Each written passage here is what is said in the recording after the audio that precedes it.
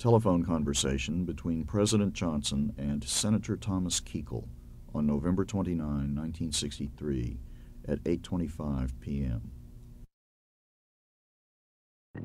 Hello. Senator Russell on 2191. Just one moment. Thank you.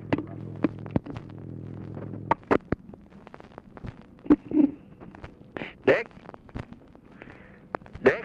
Hello, sir. Yes? I'm awful sorry, Mr. President. It's Senator Kuchel I have on the All right, put it side. on.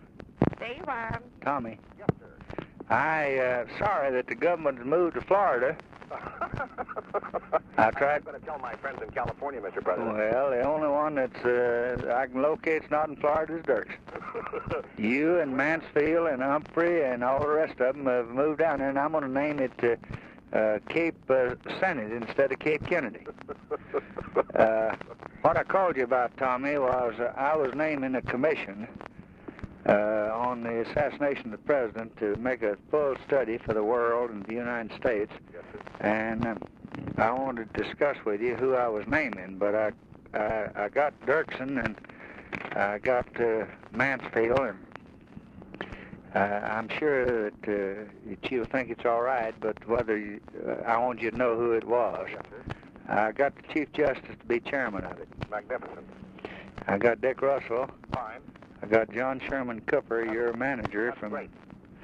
I got Hale Boggs and Jerry Ford of Michigan from the House. I think both of them are good. Got Alan Dulles and John McCloy. It's 5 Republicans and 2 Democrats. So I just wanted you to know the President announced today that he's appointed a special commission to study and report upon the facts and circumstances relating to the assassination of the late President and the subsequent violent death of the man charged with the assassination. The President stated that the majority and minority leadership of the Senate and the House had been consulted with respect to the proposed special commission. The members of the commission are Right. Chief Justice Earl Warren, Senator Richard Russell, Senator John Sherman Cooper, Representative Hale Boggs, Representative Jerry Ford, Honorable Alan Dulles, Honorable John McCloy. Now, Warren and Cooper and Ford and Dulles and McCloy are Republicans. And they've accepted, Mr. President? Yes, sir, all of them. I called each of them myself. And in addition to that, I called every leader myself. And I'm still at the office, and I'm catching hell, and I'd like to trade jobs with you. And if you don't mind, bring Betty on back here and find a good constitutional lawyer to tell us how to make the transition. No, sir. I would no, Mr. President. I would not do that. But, Mr. President, that ought to eliminate the necessity for the Senate Judiciary Committee, shouldn't it? Yes, and Eastland agreed that he wouldn't go ahead with it if it do this, and the House agreed the same way. Oh, that's just excellent, Mr. President. I'm not kidding you. That's great. Well, I know what a good American you are and how you want to support every time you could, and that's why I called you early in the day to just before this went out to tell you, but it has gone out. It went out about 15, 20 minutes ago. Well, I'm grateful and honored that you would call me. Incidentally, I think you should take considerable pride in what the Senate did the other night on that month thing. Well, I'm glad it did, and I don't know.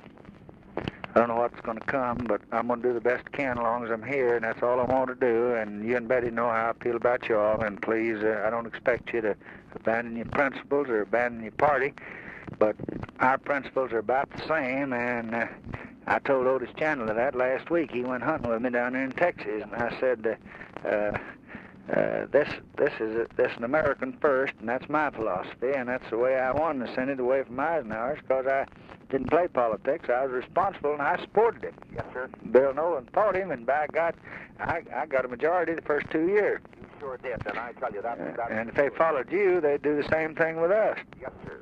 But anyway, I just wanted you to know, and I thought that you wouldn't object to Cooper, your manager. I think he's great, and I think that chairman, Mr. President, is the greatest. He turned it down today, and Bobby and them went to him.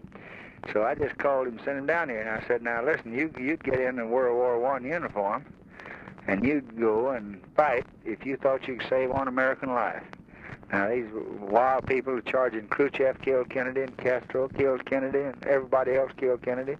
Now we've had 60 FBI agents working for 7 days, and they've got the story, and they've got the fingerprints, and they've got everything else. But the American people in the world have got to know who killed Kennedy and why, and somebody's got to evaluate that report. And if they don't, why, Khrushchev moved on us, he could kill 39 million in an hour. And we could kill 100 million in his country in an hour. But here I'm asking you to do something, and you're saying no to everybody when you could be speaking for 39 million people. Now, I just don't think you won't do that. Tears just came in his eyes. It just came up just... he never saw anything like it, and he said, I can't say no. Oh, Mr. President, I think that's just... He's a patriot. He's a patriot, that fella. God, you better breed some more like him. You better just... Mr. President. You just better breed him. Well, I'm going to be as long as I'm here. Nothing I want. I got more than I deserve, and it's too frightening for me to even think of. But I'm going to do my best, and I'm going to be fair, and I'm going to be just, and I'm going to be as nonpartisan as man can be and still hold the office. Yes, sir. And I'm going to expect your help, and I'm going to give you mine. Thank you, Mr. President. You Good have night. it, and God bless you, and we pray for you. Good night. Give Betty a hug for me. Thank you, Mr. President. Bye. Bye.